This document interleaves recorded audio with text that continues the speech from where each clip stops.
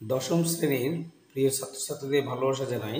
আজকে দেখো, যারা 2024 সালে মাধ্যমিক পরীক্ষা দেবে, রায়মাটির প্রশ্ন বিচিত্রা ভলিউম 1-এর 2 নম্বর স্কুল লাইফ সায়েন্স বা জীবন বিজ্ঞান, Bankura mission girls high school, আমি এটি সলভ করে দেখাচ্ছি এবং সমস্ত প্রশ্ন উত্তর পাবে তোমরা। ভিডিওটি স্কিপ করবে না এবং যারা চ্যানেলে নতুন অবশ্যই চ্যানেলটি সাবস্ক্রাইব করবে, তাহলে প্রতিদিন একটা স্কুল করে ভিডিও আপলোড করবো, সেগুলো পেতে থাকবে। এবং ডিসক্রিপশানে দেখে একটি লিঙ্ক দেওয়া থাকবে, যেখানে ক্লাস 10-এর ভৌত বিজ্ঞানের প্লে লিস্টের 1 থেকে 14 খানা স্কুল উত্তর করে দিয়েছি, সেখানে তোমার উত্তরগুলো পাবে। তো দেখো, শুরু করছি। ফার্স্ট হচ্ছে যে ক্লক অফ এজিং বলা হয় অ্যাড্রিনাল গ্রন্থিকে, জনন গ্রন্থিকে, থাইমাস গ্রন্থিকে এবং থাইরয়েড গ্রন্থিকে। এটা উত্তর হবে থাইমাস গ্রন্থি। কেন থাইমাস গ্রন্থিকে বলে? বিজ্ঞানী বার্নেট তিনি বলেছেন যে বয়স বাড়ার সঙ্গে সঙ্গে মানবদেহে থাইমাস গ্রন্থির অবক্ষয় ঘটে এবং থাইমাসের হরমোন যে খরিত হয় সেটি কমে যায়, এজন্য বার্ধক্যের লক্ষণ প্রকাশিত হয়। এই ক্লক অফ এজিং হচ্ছে তাহলে থাইমাস গ্রন্থিকে বলা হয়। মানুষের জনন কোষে অটোজোম ও সেক্স ক্রোমোজোমের সংখ্যা হলো যথাক্রমে, অটোজোম হচ্ছে 22 আর সেক্স ক্রোমোজোম বা যৌন ক্রোমোজোম 1, তাহলে কয়েকটা হবে 22-1। যে দুটি সমসমস্ত অঙ্গ নয় তা হলো বাদুড়ের ডানা ও পতঙ্গের ডানা। গয়েরটা উত্তর হবে সমসমস্ত অঙ্গ কী বলে, কাকে বলে? উৎপত্তি এবং গঠনগত এক, কিন্তু কার্যগতভাবে যারা আলাদা। বাদুড়ের ডানা এবং পতঙ্গের ডানার উৎপত্তি গঠন এক, কিন্তু তাদের কার্য আলাদা। যৌন অযৌন জনন উভয়ই দেখা যায় কোথায়? এটা হচ্ছে ফিতাগ্রে। ক্ষয়টা রক্ততঞ্চনকারী ফ্যাক্টর IX9 এর অভাবে যে রোগ হয় সেটা হচ্ছে হিমোফিলিয়া। এখানে দেখো হিমোফিলিয়া সি আছে, বি আছে, এটা অ্যান্সার হবে হিমোফিলিয়া বি। জোড়কলম পদ্ধতিতে স্টক ও শিয়নকে জোড়া হয়, অ্যান্সার হচ্ছে ক্যাম্বিয়াম থেকে ক্যাম্বিয়ামে। তারপর হচ্ছে নিচে কোন দুটি জিনোটাইপ মটর গাছের কুঞ্চিত হলুদ ফিনোটাইপের জন্য দায়ী তা বাছাই করো। এটা হচ্ছে তোমার একদম ঘয়েরটা স্মল আর ক্যাপিটাল ওয়াই ও স্মল আর ক্যাপিটাল ওয়াই। তাহলে ঘয়েরটা ল্যামার্কের তত্ত্বের সঙ্গে সম্পর্কিত শব্দগুচ্ছটি সঠিকভাবে নিরূপণ করো। ল্যামার্কের এটাই হবে তোমার অস্তিত্বের জন্য সংগ্রাম, এটা ডারউইন। তবে প্রকরণের উৎপত্তিও না, এটা হচ্ছে অর্জিত বৈশিষ্ট্যের বংশানুসরণ। সি মানে খ দাগেরটা হবে বাতাসে উড়বার জন্য প্রয়োজনীয় পায়রার দেহে যে অঙ্গটি অবলুপ্ত হয়েছে সেটি কোনটি? এটা উত্তর হবে পিত্তথলি। পায়রার দেহে ওজন কমানোর জন্য এটা করে। এবার হচ্ছে বিভাগ খ। নিচের 9টি প্রশ্নের মধ্যে সঠিক প্রশ্নের উত্তর সঠিকভাবে দাও। নিচের বাক্যগুলিতে উপযুক্ত শব্দ বসে শূন্যস্থান পূরণ করো। তাহলে বলছে যে প্রকৃতপক্ষে আলোচ্য ড্যাশ মুকুল, এটা উত্তর হবে মূলজ মুকুল। দীর্ঘইকার মূলজ মুকুল। ক্যাপিটাল টি জিনে বিপরীতধর্মী অ্যালিল কোনটি? এটা হবে স্মল টি। ভ্রূণ অবস্থায় সকল এটা সত্য মিথ্যা? ভ্রূণ অবস্থায় সকল মেরুদণ্ডী প্রাণীর ফুসফুস থাকে, এটা মিথ্যা। জলক্রমে হ্যাপ্লয়েড দশাকে যৌন দশা বলে, এটা সঠিক, সত্য। এবার এ স্তম্ভের সাথে বি স্তম্ভ মিলাতে হবে। প্রথম হচ্ছে পৃথক ভবনের সূত্র, এটা হচ্ছে এক সংখ্যা জনন পরীক্ষা, উত্তরটা হচ্ছে ঘ। তারপরে ফাইলোক্ল্যাড, তোমরা মাধ্যমিকে কিন্তু এভাবে করবে না, পাশাপাশি লিখবে। পৃথক ভবনের সূত্র এক সংখ্যা জনন পরীক্ষা পাশে লিখবে। ফাইলোক্ল্যাড এটা হচ্ছে সবুজ রসালো কাণ্ড, গয়েরটা। অক্সিন হচ্ছে অণু বিস্তরণ, অক্সিন হরমোন অণু বিস্তরণ। তাহলে এটা হচ্ছে খ। পৃথক ভবন হচ্ছে ঘ, আর ফাইলোক্ল্যাড হচ্ছে গ। এবার বি সদৃশ শব্দটি বেশি লেখো, মাধ্যমিকে এইগুলো খুব আসে, তোমরা ভালো করে দেখবে। দেখো হিমোফিলিয়া, থ্যালাসেমিয়া, বর্ণান্ধতা, তিনটি হচ্ছে বংশগত রোগ। একমাত্র মায়োপিয়া এটা আলাদা, তাহলে এটা হচ্ছে বিসদৃশ। সমবৃত্তীয় অঙ্গ কোন ধরনের বিবর্তনকে নির্দেশ করে? এটা উত্তর হবে অভিসারী। অভিসারী। এবার দেখো,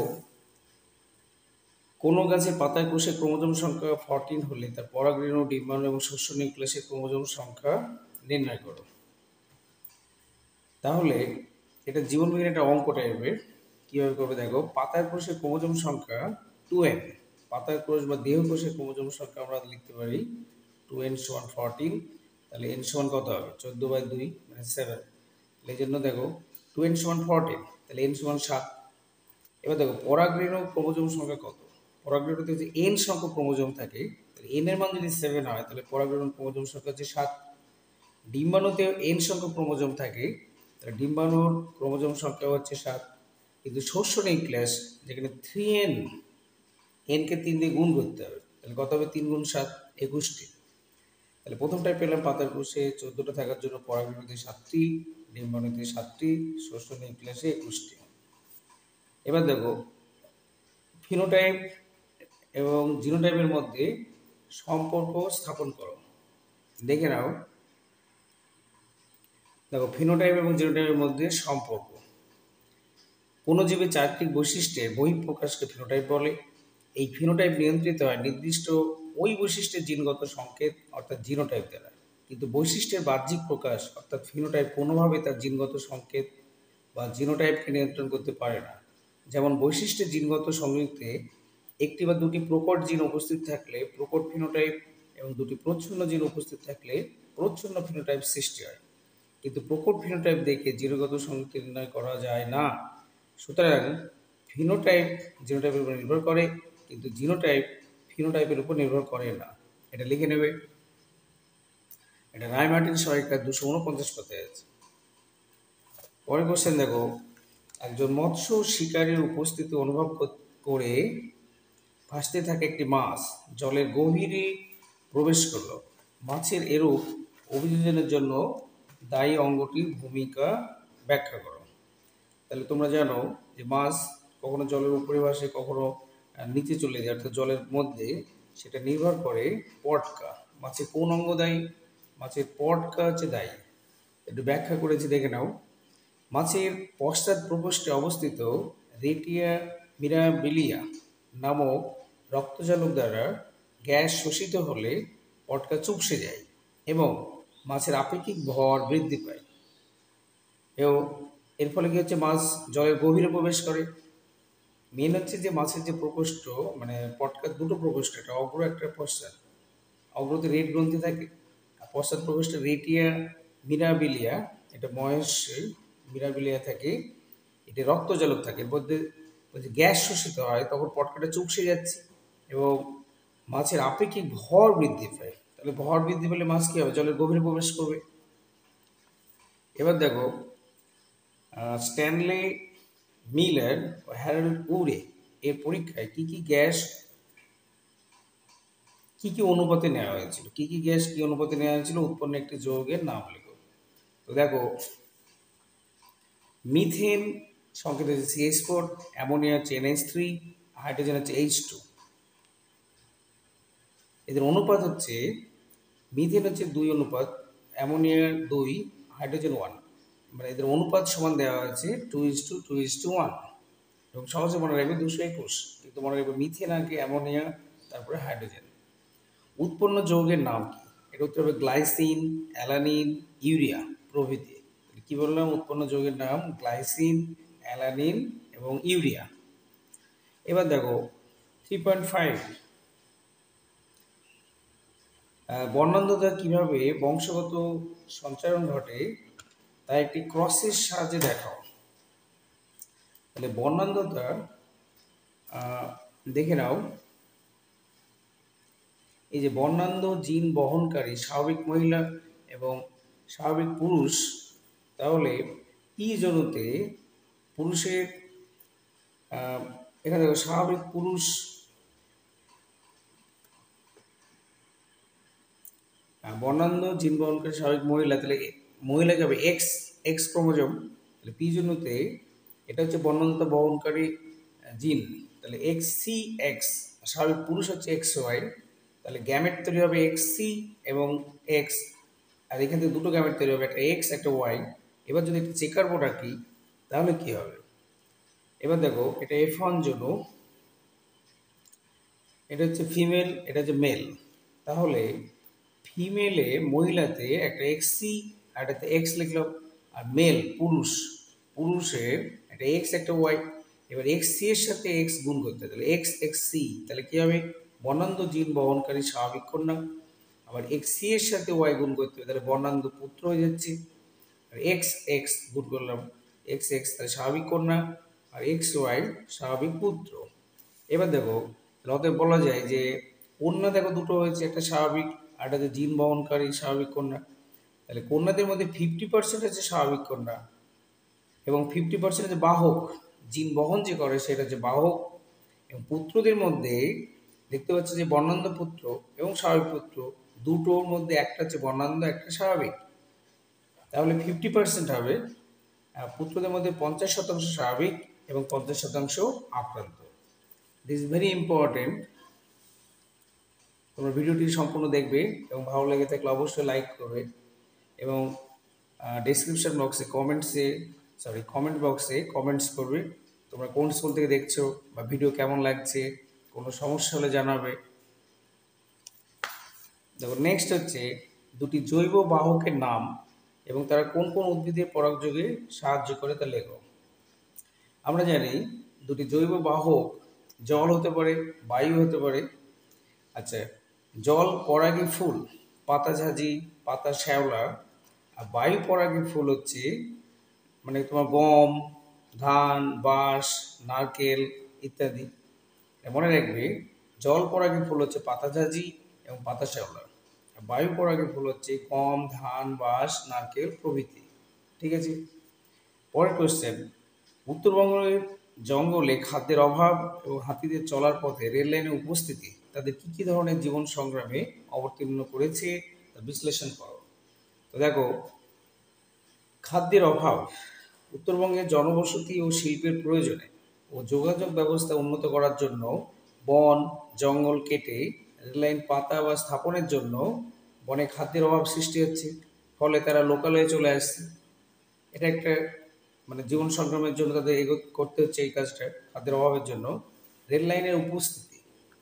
নাম্বার 2 পয়েন্ট, উত্তরবঙ্গের সাথে ভারতবর্ষের উত্তরে যে রাজ্যগুলি সিকিম, তারপরে তোমার মানে সিকিম হচ্ছে গ্যাংটকের রাজধানী, তারপরে আরও ওদিকে মেঘালয় প্রভৃতি রাজ্যগুলির সাথে যোগাযোগ স্থাপনের উদ্দেশ্যে রেল লাইন স্থাপন করার ফলে হাতিরা খাদ্যের এবং প্রজনন, মানুষের যেমন প্রজনন সম্পন্ন হয় তেমনি হাতিরও প্রজনন হয়, তাহলে খাদ্যের এবং প্রজননের প্রয়োজনে রেল লাইন পারাপার করতে গিয়ে জীবন সংগ্রামে অবতীর্ণ হচ্ছে। এমনকি কিছু হাতির মৃত্যু হচ্ছে,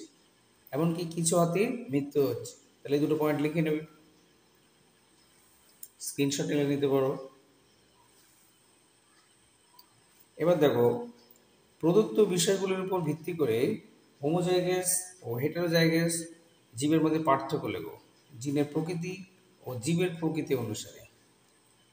দেখো এভাবে পয়েন্ট করে নেবে, বাদিকে লিখবে বিষয়, মাঝে লিখবে হোমোজাইগাস, আর প্রান্তে লিখবে হেটেরোজাইগাস। জিনের প্রকৃতি, হোমোজাইগাস হচ্ছে বিশুদ্ধ জিনোটাইপ, হোমোজাইগাসে করে লিখবে এটি বিশুদ্ধ জিনোটাইপ, আর হেটেরোজাইগাস এটি সংকর জিনোটাইপ, এটা অনেশ্বর, এটি সংকর জিনোটাইপ। আর জীবের প্রকৃতি, এটিতে জীবের প্রচ্ছন্ন বা প্রকট বৈশিষ্ট্যের প্রকাশ ঘটে, আর হেটেরোজাইগাসে এটি কেবলমাত্র প্রকট বৈশিষ্ট্য প্রকাশ ঘটে। দেখো বিভাগ ঘ, সপুষ্পক উদ্ভিদের নিষেক পদ্ধতির একটি পরিষ্কার চিত্র অঙ্কন করে নিম্নলিখিত অংশগুলি চিহ্নিত করো। ডিম্বাণু, পরাগনালী, নির্মিত নিউক্লিয়াস, প্রতিপাদ কোষ সমষ্টি। তো দেখে নাও, এই ছবিটি আঁকবে, স্কুল 1-এও এটা ছিল, যেখানে অপশান দিয়েছি নির্মিত নিউক্লিয়াস। এই ছবিটা সুন্দর করে পেন্সিল দিয়ে আঁকবে, বাড়িতে পাশে তো প্র্যাকটিস করবে। নির্মিত নিউক্লিয়াস, তারপর বলে যে ডিম্বাণু, পরাগনালী, এটা হচ্ছে পরাগনালী, আর ডিম্বাণু, এটা হচ্ছে ডিম্বাণু। আর প্রতিপাদ কোষ সমষ্টি, এটা দেখো দাগিয়ে রেখেছি, প্রতিপাদ কোষ সমষ্টি, এটা এখানে তীর দিয়ে দেওয়া আছে এখানে। এবং লিখবে, অবশ্যই লিখবে নিচে, ছবির নিচে, সপুষ্পক উদ্ভিদের নিষেক প্রক্রিয়া। ঠিক আছে, এটা সুন্দর করে প্র্যাকটিস করবে। Practice makes perfect. যত প্র্যাকটিস করবে তত সুন্দর করে ছবি আঁকবে। পরের কোশ্চেন 4-এর 1-এর অর, দেখো জনন কাকে বলে? প্রদত্ত ক্ষেত্রে জননের গুরুত্ব ব্যাখ্যা করো। বংশবৃদ্ধি ও অস্তিত্ব রক্ষা, বাস্তুতান্ত্রিক ভারসাম্য রক্ষা এবং অভিব্যক্তি এবং অভিযোজন। দেখে নাও, দেখো জনন কাকে বলে বা ইংলিশ হলো রিপ্রোডাকশন। যে জৈবিক পদ্ধতিতে পরিণত জীব নিজ সত্তা ও আকৃতি বিশিষ্ট অপত্য জীব সৃষ্টি করে এবং সংখ্যা বৃদ্ধির মাধ্যমে প্রজাতির অস্তিত্ব ও বংশধারাকে অক্ষুণ্ণভাবে বজায় রাখে, তাকে জনন বা রিপ্রোডাকশন বলে। আর জননের তাৎপর্য, দেখো এই যে নীল এখানে পয়েন্ট করা আছে, এই পয়েন্টটা লিখবে বংশগতি ও বংশবিস্তার। যে পয়েন্ট 3টি তোমাদের দিয়েছে কোশ্চেনে, সেভাবে লিখবে। জননের মাধ্যমে প্রত্যেকটি জীব নিজ সত্তা আকৃতি বিশিষ্ট অপত্য জীব সৃষ্টি করে। এর ফলে জীবের চারিত্রিক বৈশিষ্ট্যে বংশ পরম্পরায় সঞ্চালন ঘটে এবং বংশ বিস্তার ঘটে। এবার দেখো বাস্তুতন্ত্রের ভারসাম্য রক্ষা। জীবের মৃত্যুর কারণে এই জগতে জীবের সংখ্যা হ্রাস পায়। এই শূন্যতা পূরণের জন্য জননের মাধ্যমে জীবের সংখ্যা বৃদ্ধি করে, ফলে জীবজগতের মধ্যে ভারসাম্য বজায় থাকে। ধরো আমরা মানুষ, আমরা পৃথিবীতে এসেছি, কিন্তু আমাদের যে পূর্বপুরুষ, দাদু বা তার পূর্বপুরুষ ছিল, এবং আমাদেরও সন্তান, তারপরে তাদের আবার সন্তান, এইভাবে বাস্তবতে ভারসাম্য রক্ষা করছে কিসের মাধ্যমে? জননের মাধ্যমে, বা বিভিন্ন প্রাণীর ক্ষেত্রেও তাই। নেক্সট হচ্ছে অভিব্যক্তি অভিযোজন, আরেকটি পয়েন্ট। এটা একটা জিনিস বলি, তোমরা মাধ্যমিকে দুটো কালি ব্যবহার করবে, একটা নীল একটা কালো। যৌনজনের মাধ্যমে জীব জগতে সৃষ্ট অনুকূল পরিব্যক্তি এবং প্রকরণগুলি সহজেই পরিবেশে অভিযোজিত হয় এবং পরবর্তী সময়ে জীবের অভিব্যক্তিতে সাহায্য করে। তাহলে এই 3টে পয়েন্ট লিখে নেবে এবং জনন কাকে বলে লিখে নেবে। এবং পরের প্রশ্ন, পিতা ও মাতা দুজনেই স্বাভাবিক হেটারোজাইগাস হলেও সন্তানদের থ্যালাসেমিয়ায় আক্রান্ত হওয়ার সম্ভাবনা থাকে। উক্তির যথার্থতা চেকার বোর্ডের সাহায্যে ব্যাখ্যা করো। তাহলে দেখে নাও, থ্যালাসেমিয়া একটি বংশগত রোগ। সে বর্ণান্ধতা বা হিমোফিলিয়া, তার মধ্যে থ্যালাসেমিয়া খুব ইম্পর্টেন্ট। বাবা মা দুজনে যদি স্বাভাবিক হয় হেটারোজাইগাস হলেও সন্তানদের মধ্যে থ্যালাসেমিয়া হওয়ার সম্ভাবনা থাকে। যেমন বাবাকে যদি alpha থ্যাল THAL plus by alpha থ্যাল দিয়ে প্রকাশ করা হয়, মা সমান হচ্ছে আলফা থ্যাল প্লাস বাই আলফা থ্যাল, তাহলে আমরা একটা চেকার বোর্ড ড্র করেছি। আলফা থ্যাল প্লাস, এটা দেখো মেল, এটা হচ্ছে ফিমেল। এই যে ও পজিটিভ, ও একটা তীর দেওয়া যাচ্ছে, এটা আলফা থ্যাল। তাহলে এখানে যেটা ফিমেলের ক্ষেত্রে আলফা থ্যাল প্লাস উপরে লিখলাম, এখানে নিচে আলফা থ্যাল, এখানেও তাই। এটার সঙ্গে একটা গুণ করবে। দেখো দুটো পজিটিভ হলে স্বাভাবিক, আবার একটা পজিটিভ একটা নর্মাল, মানে আলফা থ্যাল, এটা হচ্ছে মাইনার থ্যালাসেমিয়া। কিন্তু এই ক্ষেত্রে কি হচ্ছে আলফা থ্যাল প্লাস, এটা হচ্ছে মাইনার থ্যালাসেমিয়া, আর এখানে মেজর থ্যালাসেমিয়া। সুতরাং এর মধ্যে দেখা যাচ্ছে যে 25% স্বাভাবিক, 50% মাইনার থ্যালাসেমিয়া, আর 25% হচ্ছে মেজর থ্যালাসেমিয়ায় আক্রান্ত হচ্ছে। মানে এখানে 4টি অংশের মধ্যে একটা অংশ পাচ্ছি আমরা স্বাভাবিক, দুটো মাইনার থ্যালাসেমিয়া, আর একটা হচ্ছে মেজর থ্যালাসেমিয়া। এই চেকার বোর্ডটি তোমরা স্ক্রিনশট নিয়ে নেবে। দেখো পরের কোশ্চেন, মানবকে বংশানুক্রমিকভাবে সঞ্চারিত প্রকরণ দুটি উদাহরণের সাথে ব্যাখ্যা করো এবং জিন এবং অ্যালিলের মধ্যে সম্পর্ক স্থাপন করো। তাহলে মানবদেহে যে প্রকরণ দেখা যায় তার মধ্যে অন্যতম হচ্ছে, নাম্বার 1 হচ্ছে মুক্ত ও সংযুক্ত কানের লতি। মানুষের কানের লতি নিম্নপ্রান্ত মুক্ত অথবা মুখমণ্ডলের সঙ্গে যুক্ত থাকে। দেখা গেছে যে একজোড়া প্রকট জিন মুক্ত কানের লতি সৃষ্টি করে, পক্ষান্তরে একজোড়া মিউটেশনযুক্ত প্রচ্ছন্ন জিন সংযুক্ত কানের লতি সৃষ্টি করে। অর্থাৎ প্রকরণের ফলে মানুষের কানের লতিতে এই বাহ্যিক বৈচিত্র্য দেখা যায়। এটা একটা প্রকরণের বৈশিষ্ট্য। নাম্বার 2, মানব পপুলেশনে প্রায় 65 থেকে 51% ব্যক্তি জীব পার্শ্বীয়ভাবে গোটাতে বা রোল করতে পারে। এই দেখতে পাচ্ছ রোল করছে। এটা হচ্ছে স্বাভাবিক। বাকি ব্যক্তিরা জীব গঠনে অক্ষম। জীব গঠনটা একটি প্রকট বৈশিষ্ট্য যা দুটি প্রকট জিন দ্বারা নিয়ন্ত্রিত হয়। অন্যদিকে তা করতে অক্ষম হওয়াটি প্রচ্ছন্ন বৈশিষ্ট্য যা নিয়ন্ত্রণ করে একজোড়া মিউটেশনযুক্ত প্রচ্ছন্ন জিন, অর্থাৎ এক্ষেত্রেও বৈচিত্র্যের কারণ হলো প্রকরণ। এটা স্ক্রিনশট নিয়ে নেবে। দেখো জিন এবং অ্যালিলের মধ্যে সম্পর্ক স্থাপন দেখে নাও। জিন হলো বংশগতির কার্যগত একক।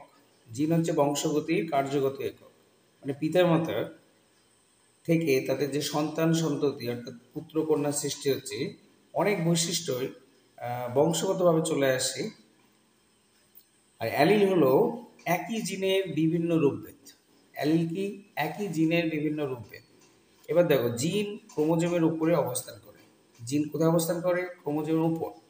অ্যালিল জীবের কোনো একটি বৈশিষ্ট্যের জন্য অবস্থান করে। অ্যালিল হচ্ছে জীবের কোনো একটি বৈশিষ্ট্যের জন্য অবস্থান করে। দুটো সম্পর্ক লিখে নেবে। এবার দেখো, জীবের আকার, শারীরবৃত্তীয় ক্রিয়াকলাপ ও আচরণের পরিবর্তন হলো অভিযোজন। প্রতিটি একটি করে উদাহরণের সাহায্যে বক্তব্যটি যথার্থতা প্রমাণ করো। দেখে নাও। দেখো, প্রথম পয়েন্ট হচ্ছে জীবের আকার। এটা লিখবে ক্যাকটাসের যে অভিযোজন দেখা যায়, জীবের যে বাহ্যিক বা আকারের যে পরিবর্তন, ক্যাকটাসের যে অভিযোজন কী হয়, মরু বা শুষ্ক অঞ্চলে কম জল পাওয়া যায় বলে জল নির্গমন রোধে ক্যাকটাসের পাতায় বিভিন্ন অভিযোজন দেখা যায়। যেমন অধিকাংশ ক্যাকটাসে পাতার সংখ্যা কম হয় এবং তা আকারে ছোট হয়।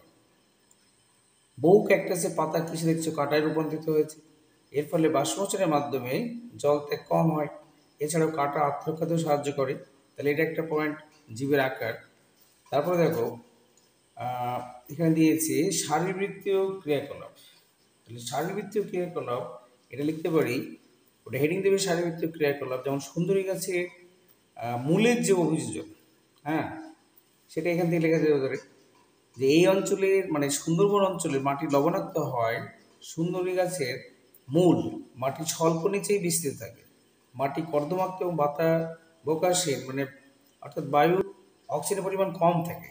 এই জন্য মাটিতে মাটিতে অক্সিজেন সরবরাহ কম থাকে। তাই বায়ু থেকে অক্সিজেন গ্রহণ করার উদ্দেশ্যে যে পোশাকা মূলগুলো অভিকোষের বিপরীতে মাটির উপরে উঠে আসে। এই ধরনের মূলকে শ্বাসমূল বা নিউ ম্যাটোফোর বলা হয়। এই ধরনের শ্বাসমূল আমি সুন্দরবনে গিয়েছিলাম এবং দেখে এসেছি, ভেরি নাইস, খুব সুন্দর। তাহলে শ্বাসমূলের মাথায় অক্সিজেন গ্রহণের জন্য আবার শ্বাসছিদ্র থাকে। তাহলে এই বৈশিষ্ট্যটা লিখে নেবে। 3 নম্বর পয়েন্ট হচ্ছে, দেখো দেওয়া আছে আচরণের পরিবর্তন। এটা তোমরা শিম্পাঞ্জি বা মৌমাছিদের যে বার্তা, সেটা তুমি লিখতে পারো, আচরণের যে পরিবর্তন। যেমন এখানে দিয়েছে যে মৌমাছি একটি সামাজিক পতঙ্গ। মৌমাছিদের বার্তা আদান প্রদান একটি উন্নত মানের প্রক্রিয়া। মূলত স্কাউট নামক কর্মী মৌমাছিদের খাদ্যের সন্ধান পেলে মৌচাকে ফিরে আসে এবং বিশেষ মহড়া প্রদর্শন করে, যাকে মৌ নৃত্য বলে। এই নৃত্যের প্রকৃতির উপর নির্ভর করে ফোরেজার নামক কর্মী মৌমাছিগুলি খাদ্য সংগ্রহে বের হয়। স্কাউট মৌমাছিদের মৌ নৃত্য থেকে ফোরেজাররা 3 রকম তথ্য জানতে পারে। এক হচ্ছে মৌচাক থেকে খাদ্যের উৎসের অভিমুখ, 2 হচ্ছে খাদ্যের উৎসের দূরত্বগত, আর 3 নম্বর হচ্ছে খাদ্যের ঘ্রাণ। ঠিক আছে, তাহলে এখান থেকে এটুকু লিখে নেবে। এবার দেখো, বলেছে যে লাংফিশ এবং রাইনিয়া কোন কোন জীবের মধ্যে সংযোগ রক্ষা করে। তো দেখে নাও, লাংফিশ হচ্ছে মাছ এবং অ্যামফিবিয়া। অ্যামফিবিয়া মানে উভচর, যেমন ব্যাঙ প্রাণীদের মধ্যে, মশ হচ্ছে উদ্ভিদের মধ্যে। মাছ এবং অ্যামফিবিয়া এদের মধ্যে সংযোগ রক্ষা করে। আর রাইনিয়া হচ্ছে মশ এবং ফার্নের মধ্যে। বুঝতে পেরেছ? মশ এবং ফার্নের মধ্যে কে সংযোগ রক্ষা করে? রাইনিয়া। এবার দেখো, বিবর্তনের মুখ্য ঘটনাগুলি একটি পর্যায় চিত্রের মাধ্যমে দেখাও। এটা খুব ইম্পর্টেন্ট মাধ্যমিক 2024-এর জন্য। দেখে নাও, এই যে দেওয়া হচ্ছে রেখাচিত্রের সাহায্যে ওই ব্যক্তি বা বিবর্তনের পর্যায়ক্রমিক মুখ্য ঘটনা। 2020 সালে এসছে, 17 সালে এসছে। ওই ব্যক্তির পর্যায়ক্রমিক মুখ্য ঘটনা সমূহ। এ প্রসঙ্গে বলি যে ভিডিওটি আজকে এখনই করছি। আজকে ভারত চন্দ্রযান 3 লঞ্চ করেছে, যে বিশ্বের 1 থেকে 5 নম্বর দেশের মধ্যে ভারত চলে আসলো, মানে চন্দ্রযানের মাধ্যমে আগামী দিনে ভারত অনেক কিছু চন্দ্রে পরীক্ষা নিরীক্ষা করতে পারবে। তাহলে সেরকম অভিব্যক্তি বিবর্তনের পর্যায়ক্রমিক ধীরে ধীরে ঘটেছে। বলছে পৃথিবীর সৃষ্টি 450 কোটি বছর আগে প্রায় পৃথিবীর সৃষ্টি হয়েছে। তারপরে দেখো তীর দিয়ে দেখাবে জীবনের উৎপত্তি ঘটলো 360 কোটি বছর আগে, মানে এখানে প্রায় 90 বছর পর পৃথিবীতে প্রথম জীবনের উৎপত্তি ঘটলো। প্রথমে আসলো এককোষী প্রোক্যারিওটিক জীবের উৎপত্তি, সেটা হচ্ছে আর্কিওজোয়িক যুগ। তারপর হচ্ছে সেখান থেকে আসলে সালোক সংশ্লেষকারী ব্যাকটেরিয়ার পরিবেশে অক্সিজেন ত্যাগের সূচনা, সেটা হচ্ছে প্রোটেরোজোয়িক যুগ। তারপর হচ্ছে বহুকোষী জীবের উৎপত্তি, এটা প্যালিওজোয়িক যুগে ক্যাম্ব্রিয়ান পর্যায়ে। আর প্রথম মেরুদণ্ডী প্রাণীর মাছ উৎপত্তি, এগুলো পরপর পর্যায়গুলো দেওয়া আছে তোমরা।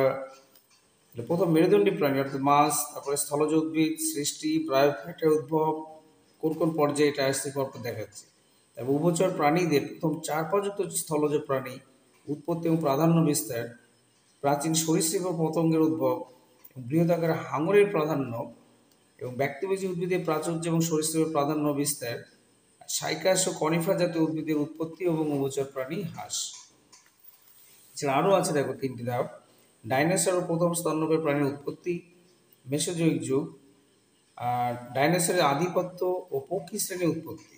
তারপরে আসছে গুপ্তবীজী উদ্ভিদের বিকাশ, লাস্ট আসছে বানর এবং আদিম মানুষের আবির্ভাব, সেটা হচ্ছে সিনোজোয়িক যুগ। তাহলে এই কোয়েশ্চেনটি ভেরি ইম্পর্টেন্ট, বাড়িতে বারবার লিখবে।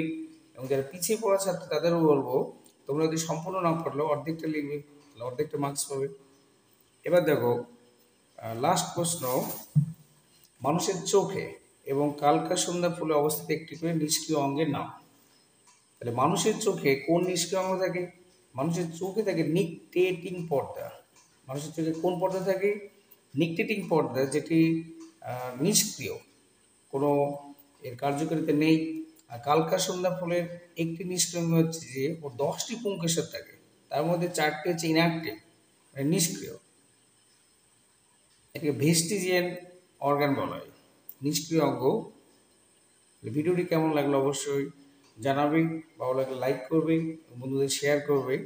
এবং এই ভিডিওর যেটা ডেসক্রিপশন বক্স, ওখানে দেখবে একটি প্লে লিস্ট থাকবে, সেখানে এ পর্যন্ত আমি স্কুল 1 এবং স্কুল 7-এর আপলোড করেছি।